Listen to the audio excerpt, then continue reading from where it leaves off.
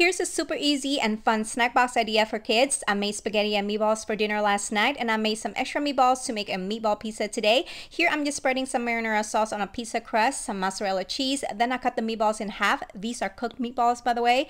Add as many as you like. Grate some fresh Parmesan on top, then brush the edge with some garlic butter. Bake in the oven at 425 degrees for about 7 minutes or until the cheese has melted. Then we're going to add some more Parmesan on top, fresh basil, and brush it again with some garlic butter, just because a pizza cutter won't do it here. Use a cleaver to cut through the meatballs, and now I'm just going to add a slice into the box. Then I cut a half of a mango off the pit and score the flesh to form a crosshatch pattern. Now push it out. This is called the hedgehog. Then I added some bell peppers and a piece of chocolate, and that's it. I hope you guys have enjoyed this video. I will see you next time. Bye.